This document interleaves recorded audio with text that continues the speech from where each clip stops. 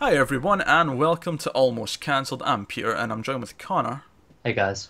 We are going to talk about Black Mirror Season 1 Episode 1. It's called the National Anthem. Now you're probably thinking, why are we talking about this? It's like 3 years old, 4 years old at this point. In fact, more than that, I think it was 2011 this came out, yeah. Well, Season 3 of Black Mirror is coming soon. It's not been airing every year. It's had 2 series and it's had a Christmas special spread out over the last few years. And Season 3, Netflix are doing it. Netflix have got the rights and they're making the next season. There's going to be 6 episodes hitting next month. We're going to be covering those. And given that Black Mirror is an anthology where each episode is its own thing, we thought it would be fun to go back and review all the previous episodes. Especially since Connor had seen none of it before now. Nothing. I have seen the first season before. I watched the first series maybe 2 years ago. And I just never get around to watching the second one. And it's one of those things where I know obviously the ones I've watched, but I know nothing about the episodes from Season 2. I know nothing about the Christmas special. I know John Hamm's in it, but I don't know anything about the plot. And I know very little to nothing about anything in Season 3. This is how I felt coming into Series 1. I know the premise of the first episode, because I feel like that's what everyone knows. Yeah. And then that's it. I have no idea what to expect after this. So yeah, so we're going to go through all of this over the next couple of weeks, so that we've done the whole show by the time the new season starts, which we wouldn't normally do, but Black Mirror is so short, relatively speaking, because it's only had 7 episodes, and each one's essentially its own movie, so they're all completely different, and therefore very interesting to talk about. And it does happen to hit a nice period of time for us where we can actually fit this in. Yeah, because we've got a couple of weeks of quiet downtime before all the pilots and the returning network shows come back. So we're fitting this in now. We thought it'd be a fun thing to spend a couple of weeks in September on. So, yeah. So, Episode 1 is called the National Anthem. And this one's kind of famous because It's the one that came true. It's the one that kind of came true. So, full spoilers for this as we talk about it. And this is the episode of Black Mirror where a ransom demand is made. A princess is kidnapped by some unknown person, and a video is sent to the Prime Minister of the UK. And there's one. No.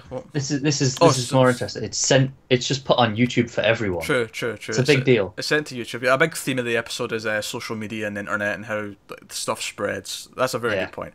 But I was getting to the the ransom demand. That was the main thing I was getting to here. So she's going to be killed unless the Prime Minister does something. At 4 PM on the same day, because this is like 6 in the morning or something, it's the early hours. If at 4 PM, live on British TV, on every single channel, the Prime Minister must fuck a pig. And therefore she will be set free, otherwise she will be killed. Now, I want to point out that you said you had an idea what this was before you watched this first episode, because you'd heard of this, because that whole Prime Minister might have fucked a dead pig's head story came out at one point last year. Hashtag Piggate, go look it up if you have no idea what we were British talking about. politics, people. Yeah, British politics. The Prime Minister might have fucked a pig. Trump is still worse, don't get me wrong. Trump is still worse. Hashtag worse than pig fucking. Donald Trump. Let's get it going. But I watched this before that happened, so I didn't actually know what this episode was about. So that not the opening scene because it's him waking up, but that scene at the start where they're in his office and they show him the video and they keep pausing it to be like, "Now, Prime Minister, we have established that this is a legitimate threat, and that the demand is of a personal nature to you." And it's like it keeps building, and I didn't know what they were going to say. Like, I had no idea where this was going. And then she crying, reading out the whole classic thing where the person who's kidnapped's reading out the demands so that the person's voice isn't heard or whatever. Standard. And she's like, must have sexual intercourse with a pig. And I think my reaction is very similar to the Prime Minister himself, who's like, come on, you're having a fucking laugh. What? Oh, yeah, this is a joke. Wait, what's going on here? And then they're all just. Do you know what this scene oddly reminds me of? Go on. The Hitler scene in Downfall that people have memed to hell, where they tell them that they're about to lose the war. Yeah. It reminds me of that scene so much. The way they're all quiet and really awkward, and then just give him a bit more of information. When he just makes strip them feed it. Yeah. Like, it reminded me of that so much, and I didn't notice it the first time I watched it, probably because I didn't know it was coming and I was wrapped up in the plot. But this It hadn't time, been quite as heavily memed at that point. yeah, but watching it now a second time, I was like, this is exactly like that scene in Downfall, except instead of being told that he's about to lose the war, he's been told he might have to fuck a pig. Not sure. Not entirely sure which is worse. Well, that's a debate for another day, I think. So obviously there's black humor involved here because it's impossible not to think this is kind of funny. Yeah, You know, it's you can't not. it's an over the top request. It's really funny, and then the episode takes this turn where it kind of focuses on the coverage of this event. It follows, a fake news channel who's, covering the event, and it follows how, they've been like embargoed. That's not the exact word that they use. It's like a D notice or something like that. It's called, but Yeah. it's like an embargo where they're told, you can't talk about this. But it's been on YouTube. The public have seen it. It's all over Twitter, and they mention Twitter. They mention Facebook, and it's all about how stuff spreads and they can't contain it, and how this would be a completely different situation had that not happened. Because that's the big thing that happens in that scene, is that after he gets the threat and he gets the demand, and he's like, okay, well, that's not happening. The first thing the Prime Minister says is, okay, we need to contain this. No one outside this room hears this. And again, it's like one of those moments in Downfall where they all sort of gulp and go, sir, it's a bit late for that. yeah, it's on YouTube. It's like, well, pull it down. It's like, oh, we did. We pulled it down after 9 minutes. But by then it had already been downloaded and duplicated, and how many people have seen it? 50,000 maybe? Like, it is impossible not to be laughing during this scene. It is impossible not to. Maybe not out loud, but there's like a sort of. Yeah, Like, there's just- like an inner chuckle, isn't there? Yeah, That is just- like, oh my god, this is actually happening. Yeah, so really good. So we get like perspectives of like random people. There's like people who work in a hospital that we see watching the news, and there's people who work in a bar, and there's people. There's like a random artist stood who's like painting, like, and there's other people. Yeah. And there's a guy in his bed with his girlfriend who are just watching the news in bed, this kind of thing, and they're all just sort of commenting on what's going on. And it's funny how similar to an election coverage a lot of this felt like, because they start taking polls as to whether or not he should do it. Like, do the public expect him to go through with it to save her life? Yeah, and they talk a lot about his approval rating, Yeah. and like that they cover it from a very political angle as well as the other side of things that we get. But it's all because it's so absurd though. It's always relentlessly entertaining. Yeah. Because like when he's talking about the polls and like what people expect of him and all that, and obviously they try and make a go of catching whoever's done this, and they get people in to like ping the IPs and all that jazz, and they think they've found him. They send in a team, and you almost have this feeling, given the tone of the show, that it's futile. Like there's no way this is going to be a success. Yeah. But that's a really good scene. Another great thing is they try to trick it. They get a special effects guy to come in, and they hire a porn star. Right, can you CG someone else's head onto someone else's body?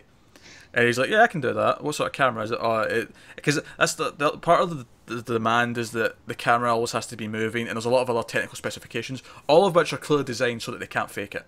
Yeah, that's clearly the entire point. Yeah, because that's why it's such a short time frame as well. Because if they had a week to do this, well, we can knock it up. We can get actors in. We can, fake the whole thing. But no, it has to be live. Has to be in like X number of hours. Has to be a constantly handheld moving camera. Like it was all designed so that it couldn't be faked. Do you know who I feel bad for? Camera crew. Oh yeah, I felt sorry for that camera guy. To be fair, I felt sorry for him as well. He's been kind of forced into this, and I'm like, Yeah, I feel bad for him too. because honestly, we never really get a sense of who he what. It's not like had there been like a prelude showing us that he was like this really shitty prime minister who had like sent us to war and got millions of people killed. It'd be a completely different story. Yeah, for all we know, he's a very good prime minister. Yeah. It's whereas I mentioned it plays the political angle as in more party politics of how he's perceived. It never chooses a political side. He could be any prime minister. It could be any party. I tell you who I feel bad for is his wife. his wife's reactions to everything feels really bad. Like, she's reading the comments, and one of them's like, "Oh, she'll be sucking bacon fat off his dick for the next month or something like that." I was like, "Oh God, this is just." You get why she feels awful. Yeah, you really do. But yeah, so the dude or whoever's doing this finds out they're trying to fake it, and he sends in a finger and like a message saying, "Haha," like, you know, like try to fake it. Yeah, good job. And that actually changes the opinion of the public because they tried to fake it, even though the Prime Minister himself didn't know they were trying to fake it. Yeah. And all of a sudden, like, it's like 90% of people saying, "No, I should do it." It's that whole idea where it's not real until there's something physical. It's the whole idea again, because the whole point of this show is it's a social commentary. Yeah. And like obviously for this, it's the way people act on the internet, and it's like it's nothing real. It's just a screen, so we do whatever we want, and they kind of feel that way up to this point where it's just a YouTube video. You know, who cares? Honestly, but now there's. I would argue that they kind of feel that way up until the actual thing. And because I feel like him trying to fake it gets the bad opinion, right? And I guess I get that the finger elevates it, but to be honest, most of them seem quite happy to watch it because it still feels like a prank almost to that point, where you see them in the bar and they're all raising their glasses as it's about to start. Because when he comes on the screen, they're all like, "Yay!" It's a bit of that, but I think that the finger starts the turn because it's like, well, there's something physical now. It's not just something on a screen. But they still all treat it like it's something they want to watch until it's like proper underway, and you see all their face reactions just kind of turn. And they mention that it's been going for an hour. It's like, because what's the just before he goes in, she gives him the advice. She goes, "Don't rush. It'll seem like you're enjoying it." Or well, I think that's good advice, but I don't think that's why it lasts an hour. I think it legitimately is just taking an hour. Like, I think he just can't, like... I mean... But it's like, that's the point. It sets it up, like, don't rush, you know, take your time. Yeah. Because you've got to finish. Yeah, the specifications say that he has to finish. He has to complete the sex. Poor guy. Yeah, really good, really strong tone, really...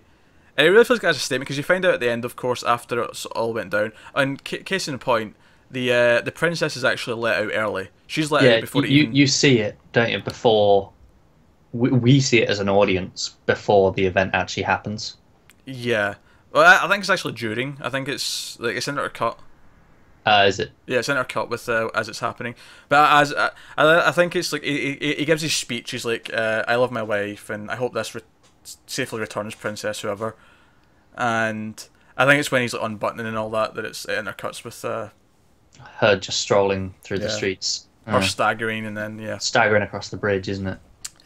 And then at the end we find out that it was the painter who was kind of watching throughout the episode, and they mentioned on the news that he was like a modern artist, and they say that some people are calling this the first great artistic expression of the century or whatever.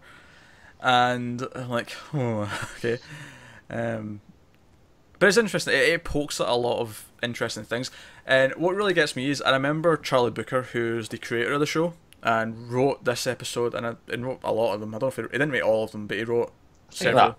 I think maybe 4 out of the first 6. Yeah. And I remember him talking about how Twitter's is like a new video game. Because he did this countdown on TV of the 100 greatest video games or most important video games, and he did it in chronological order. So it started with Pong, and worked its way through Mario and everything to present day. And the newest one was Twitter, and he spoke about how Twitter is kind of a game. Like, it's about gaining more followers and like becoming more famous on Twitter. The whole thing's a game. It's just presented as something else. Yeah.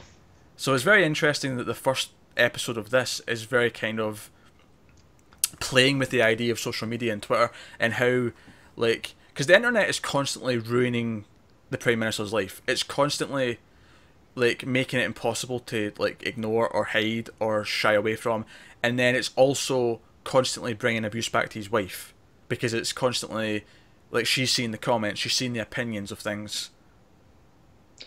Yeah, it's this whole episode, it is social media and the internet, how things spread. Yeah, the quick spread of information. And the way people react, and they don't tend to care so much. That it's not real to them because it's just there. Until they see it on the screen and they see how awful it actually is. Yeah. So that's very much the statement that's been made, and I think it's very good because I can say, having seen the next two, that there's also statements being made. I think that's kind of the whole show. It's kind of seemed like the point. There was the other thing, like you mentioned the thing with the news, how they weren't allowed to talk about it. And yeah, how they seemed dated because everything else could talk about it, and they were still being held back with those. We see it all the time in real life. I mean, I think just last year there was a celebrity injunction for, but like it was only in England that it applied to, and only to print and TV news. Online could do whatever. Twitter could do whatever. Scotland could tell you whatever, but England can't. And it's just like, but they're suffering because what's the point? Everyone knows. You can see it anywhere else. That's the thing that happens in this, though, because all the American news networks start talking about it. They all start broadcasting it. Exactly, because why not? Because they're under no rules. Like, why would they?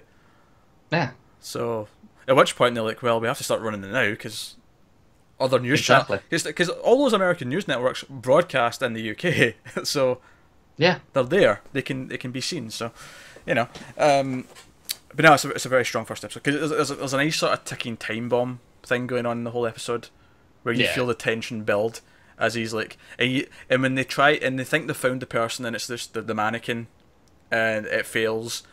You can the frustration in his face, like, we're not out of time, and he's like, it's 3:20, and it's that bit is also the one person who really stands out in the episode that I don't feel sorry for. That stupid journalist woman. Oh yeah, because she is an idiot. She's just like, why did you run? Just stand there, hands up, and yell who you are. And press, yeah. What the fuck are you doing? You got yourself shot, you silly bitch.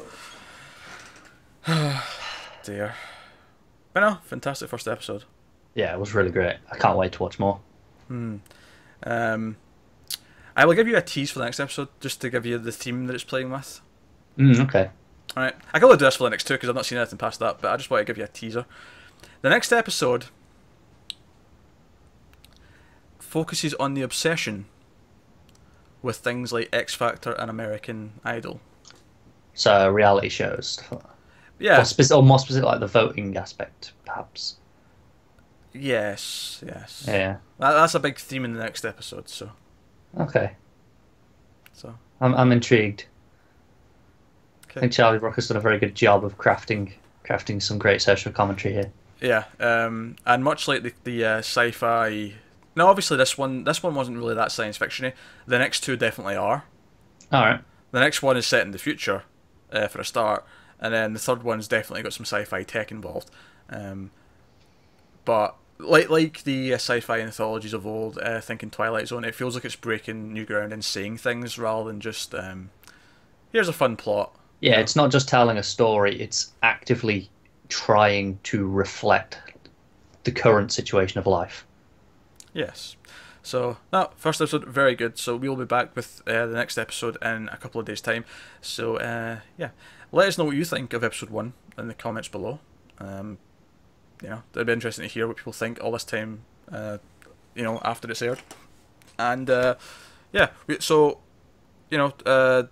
season 3 of Black Mirror hits in October. We will be back with that when that hits. We'll be doing all 6 episodes of that within the first few days or so of it going up on Netflix. Find us on Twitter at @mild_fuzz. Like and subscribe, all that jazz helps us out a lot. Thank you very much for watching, and we'll see you next time.